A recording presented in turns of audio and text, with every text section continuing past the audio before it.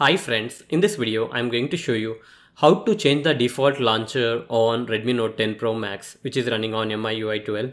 You can follow the same method on all other Redmi phones. To change the launcher, first we need to open the Play Store and we need to install the launcher of your choice. Simply in the search box type launcher and it will show you the results. You can select any one of these launchers such as Poco launcher, Microsoft launcher or Nova launcher and any other launchers of your choice. I always prefer Nova launchers on my phone. Here you can see that I have already installed that. Here you can see the default launcher of your Redmi phone. It looks like this. To change the default launcher, go to settings. Under settings, go to home screen. Under home screen, click on default launcher.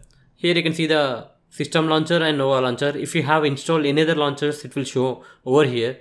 For me, since I have installed only Nova launcher, it is showing. If you have installed Microsoft, Poco or Apex launcher, it will show over here. Select the launcher of your choice and go back. Now here you can see that the home screen layout will be changed. Click on next. I always prefer dark one. Click on next, apply. Here you can see the launcher. The user interface will be completely different. In this way, you can change the default launcher on your Redmi Note 10 Pro Max. And if any case, if you don't like the new launcher and if you want to switch back to the old launcher, you can do that.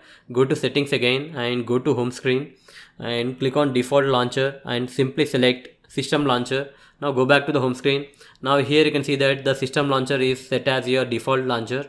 So that's it guys. In this way, you can change the default launcher on your Xiaomi Redmi phones which are running on MIUI 12. Hope you like this video. Please do subscribe to our channel. Thank you.